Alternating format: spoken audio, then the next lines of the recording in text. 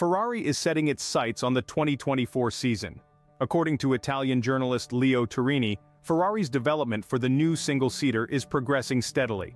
But let's hold the horses on those sensational improvements rumors. Yes, there are improvements, possibly substantial ones, but keep in mind, Red Bull halted their dominant car's development back in July 2023, so they're also expected to step up their game. Ferrari, however, is confident that they've ironed out the structural flaws of their last car. They've put in significant work on suspensions, weight distribution, and overall package management, particularly in terms of tire wear. Yet, the goal for the unveiling of the new car isn't the title. Realistically, they're aiming to win at least 5 races, marking a turnaround. While starting well could change the trajectory, it's essential to calibrate ambitions based on factual reality.